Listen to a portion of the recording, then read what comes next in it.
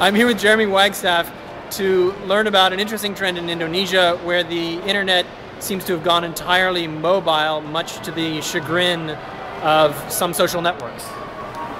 What's going on? That's right, actually. Well, some social networks didn't quite pick up on it, but some social networks being?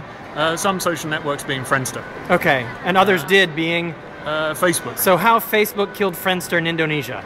Well, it would be giving too much credit to Facebook to say that they did this. I think what happened was that a lot of Indonesians found that they could install the Facebook app on BlackBerry and BlackBerry clones, and there was really nothing comparable for Friendster.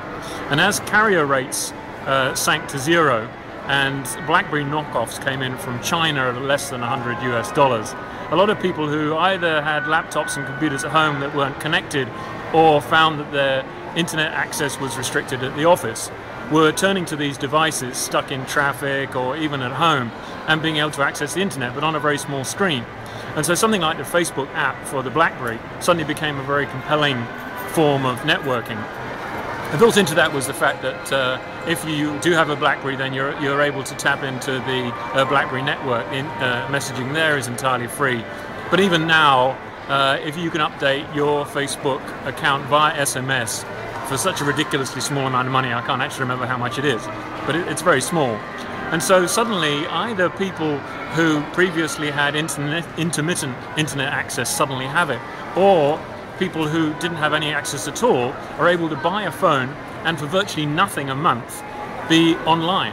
And this is having a huge impact in the same way that SMS had an impact about 8 or 9 years ago in Indonesia, of suddenly enabling people to communicate very cheaply and be able to build a business around, say, just pushing vegetable around on a cart. Now you're seeing almost a similar revolution taking place with the mobile internet. It's very exciting. And does this mean that there is a social media world in Indonesia, even though this is not the world's wealthiest country? Yeah, exactly. I mean, it's that old kind of misconception, I'm sure the same is true in China, where people are only going to be doing this sort of thing if they've got a huge amount of disposable income. People want to communicate and they want to network socially and business-wise, and people see other people doing it, and very quickly a critical mass builds to the point where people who maybe a year ago wouldn't have even thought about doing this kind of thing now realize that it's pretty important to their lives. Okay, excellent. Thank you very much. It's a pleasure.